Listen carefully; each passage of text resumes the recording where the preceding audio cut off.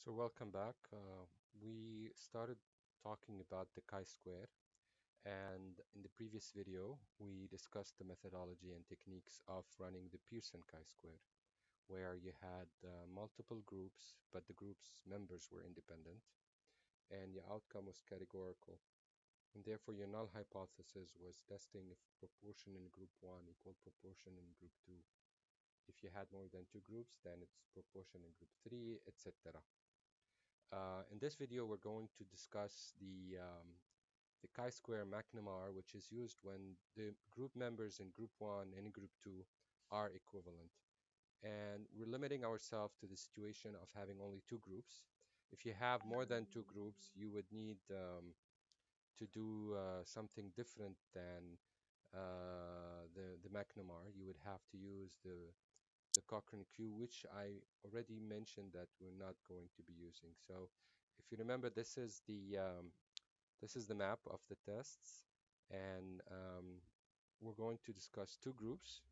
The outcome is categorical, but the group members are dependent, and therefore we're going to use the Mc Nemar chi-square. Okay, so let's go over the lecture. So I start you off with a scenario that says a researcher was interested in knowing if movies affect people's opinions about life issues. So what he did, he planned an experiment in which he recruited 60 volunteers, asked them if they were against or in favor of abortion, okay? And it happened that 35 were against abortion and 25 were in favor. So if you add 35 to 25, you'll get the 60. So what he did next is that he asked them to watch a movie dealing with the subject of abortion, and at the end, he asked them again about their opinion, and this time, 25 that were in favor. So remember, you had 35 that were against and 25 that were in favor. Okay, so out of this 25 right here, 15 changed their opinion. Okay, so now they are against, whereas out of the 35 that were against, five changed their opinion and became in favor. Okay, so you have if we have to ask ourselves the three famous question, how many groups do we have? Well, the grouping here is before the movie and after the movie, so it's two groups, and we're interested in whether they are in favor or against, and hence favor or against, this is categorical. But since it's the same people, so he's asking the same people before and the same people after, so these are dependent groups, and therefore we're going to use the Mc Nemar. Okay, so research question and hypothesis. Is there evidence that watching a movie changes people's attitude towards a life issue such as abortion? Step number one, we're going to write our null hypothesis. So proportion against abortion before equal proportion against abortion after. And the alternative hypothesis, there are different. So these two are different. You can write these two and put a not equal sign between the two. Okay. Um, so this is the easiest way to write your null hypothesis. I always mention that there is another way to write your null hypothesis, which is not very easy sometimes to understand how it works. So I'm just going to mention it, but you don't really have to worry about it too much. This is if the proportion changing opinion from against abortion to in favor of abortion is equal to the proportion of those changing opinion from being in favor of abortion to against abortion. Okay? Now, yeah, sometimes people find it hard to think about what we're saying in this setup, so just you can write it up like this. It's perfectly fine. Okay? All right. One last thing. Some students are, they wonder like, why are we testing the proportion against abortion? Why are we not testing the proportion of being in favor of abortion? It's exactly the same thing, okay? So every time you have a categorical outcome, yes or no, you can pick which of the two is your success, and you will work with it. So here I'm interested in against abortion equal against abortion after. This is exactly the same thing as doing in favor of abortion before equal in favor of abortion afterwards. And the results are just going to be exactly the same because if you think about it, if I have evidence that the proportion against is changed from before to after, well, that automatically means that the proportion of in favor changed. Okay, all right, so to set up the table for this situation, you have to think about pairs of individuals. So what happened is that at the beginning you had 25 that were in favor, so this is the before right here, and you have 35 that were against. And then what happened is that out of these 25, 10 remained in favor and 15 changed their opinion. And out of the 35 that were against, 30 remain against and 5 changed their opinion. Okay? So see these numbers, the 10, the 15, the 30, and the 5. These are your four cells, your ABC cells. Okay? So the way we're going to set up the table this time is that we're going to have the before and the after. And then the before goes into in favor against, and the after is going to go in favor and against. And what you're going to have here is the pairs of data. What I mean by that is the following. See these 10 individuals? Well, these are the 10 that were in favor before and in favor after. Okay, so it's like a pair, favor, favor. They didn't change.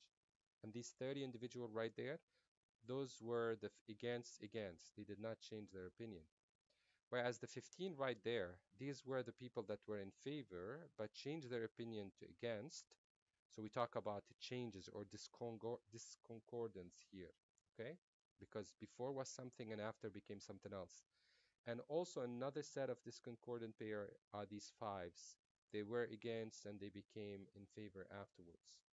Notice that the table is a total of only 60. مع انه عندنا 60 before and 60 after. But the table is a total of 60 because we set it up so that what you have here is pairs of observation. Okay? So these 10 people, they were asked the question twice, but we're only plugging them in this cell because this is the cell that have in favor, etc. Okay. So if you want to know what was the percentage that were against before, so this is the before, right? And this is the against. Now the total against before came 35. So 35 divided by 60, that's 58.3%. Whereas the percentage against after, so again, this is the after right here. So this is the against.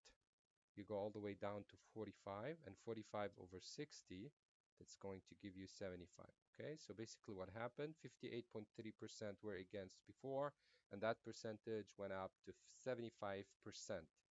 And therefore, we want to know if this change is statistically significant or not.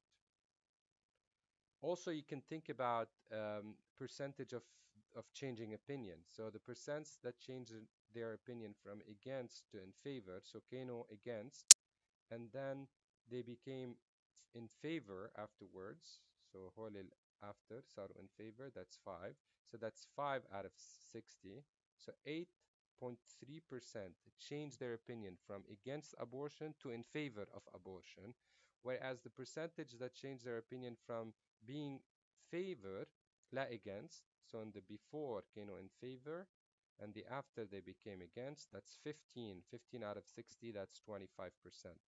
So again, you're asking yourself, is the difference in these two percentages statistically significant? Okay? So Azim, so once you set up this table, your Mc Nemar Chi-square is the following. It is the B cell minus the C cell.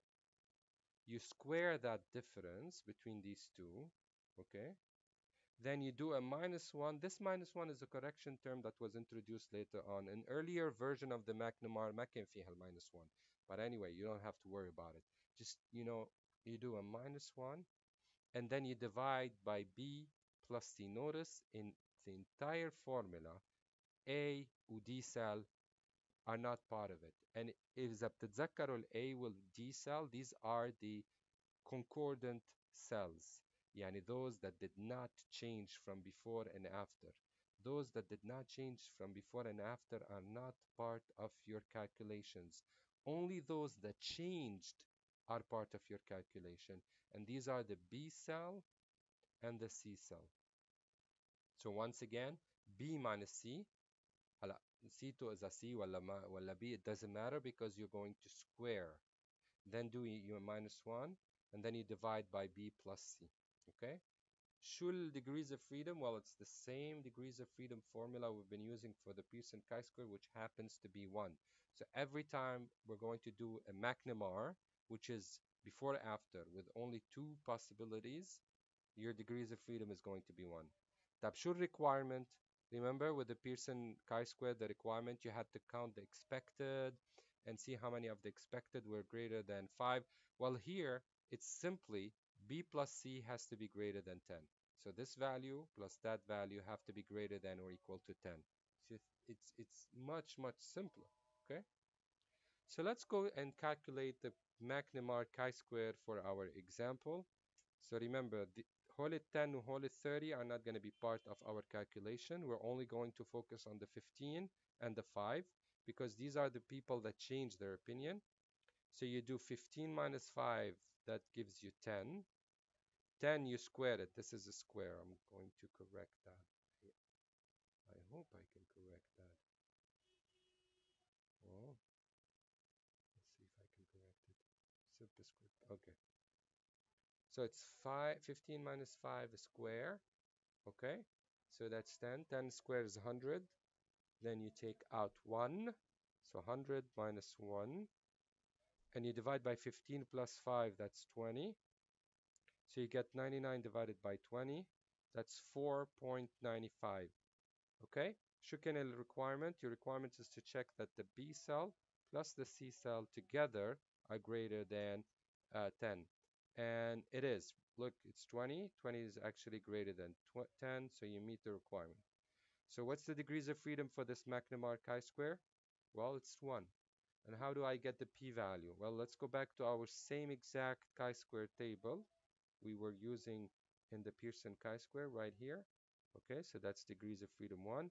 You start looking for value 4.95, and it happens that it's between these two values, between the 3.841 and the 6.635. That means that your p-value is between 1% and 5%. So it's very simple, straightforward, easy to calculate. Okay, so we're back here. So our p-value is between 1 and 5%. So what does that mean? It means we're going to reject the null hypothesis. Again, rejecting the null hypothesis is called your statistical conclusion. So what is going to be your research conclusion? The difference between the proportion of people against abortion before and after viewing the movie is statistically significant. Yani there is a change in opinion, and that change that we observed is statistically significant. We can say that the movie has increased the proportion of people against abortion. So how do I know that the proportion against abortion increased? Well, if you go back a few slides back, you remember we calculated the proportions. والproportion against قبل الموفي كان 58.3, بعد الموفي it's 75. So that change in opinion, that change is statistically significant. We can also say that the proportion of people changing their mind is statistically higher among those going from in favor to against than those going from against to in favor. Again, this is the second way to think about it. And if you're not comfortable with that second way, that's perfectly fine. Don't worry about it. All I want you to know is the first way. Okay? So last is again one of those scenarios where I'm going to talk about power. If you were told that you made an error, what type would it be? Okay, so let's go back to our paint, and I'm going to set again the table that you should know by heart now. Okay, so this is where the null hypothesis is correct, and this is where the null hypothesis is false. And remember, this is reality, okay? You don't know that unless I tell you something about it, okay? Here on this side is your test, and your test is either going to fail to reject the null hypothesis or reject the null hypothesis. And out of that, you either get the 1 minus alpha situation or the alpha situation, which is also called the type 1 error. Here, this is your type 2 error, also known as beta, and this is your 1 minus beta, also known as power, okay? All right, so what do we know in our situation? Well, we know that we rejected. Since we rejected, we either committed a type 1 error or we achieved power, okay? So when I say to you, you made an error, what error could it be? Well, it cannot be but type 1 error. Okay, so once you reject, there is no way that you made type 2 error. It has to be type 1 error. So if I do a follow-up and I ask you, well, if you know that you made a type 1 error, that what does it say about the reality of the null? Well, it says that in reality, the null is true. شو معناتها the null is true in that specific example? It means people opinion do not change after watching movie. We just had a situation where we reached a mistake, a wrong conclusion. Okay, so going back to the question, if we were told that you made an error, what type would it be? Since we rejected the null hypothesis, it must be a type 1 error. Type. Another question, if you were told that you made the right decision, that what does it say about the reality of the null? Okay, so again, I'm back here, and remember again, we rejected the null. Now, if my decision of rejecting the null is the correct decision, then it has to be power. Okay, means I achieved power. And if I achieved power, then what does it say about the reality of the null? It says that the reality of the null is false. Yani عن جد people change their opinion. And my study was able to detect that change. Okay, so since we rejected the null, it was a correct decision, and thus the reality of the null that it was false. Okay, so here's the Pearson chi-square test, sorry, the Mc Nemar chi-square, and with this lecture, we would have concluded all the chi-squares. So Pearson chi-square, we talked about it in the previous lecture. In this lecture, we talked about the Mc Nemar chi-square. We're not going to talk about the Cochrane Q chi-square. And what we're left with is a situation where you're going to have 3 or more groups, but your outcome of interest is numerical. And here we're going to use one of the two ANOVAs. So Yama ANOVA with blocks, Yama ANOVA without block. All right? So I hope you enjoyed this lecture and see you soon with a new lecture.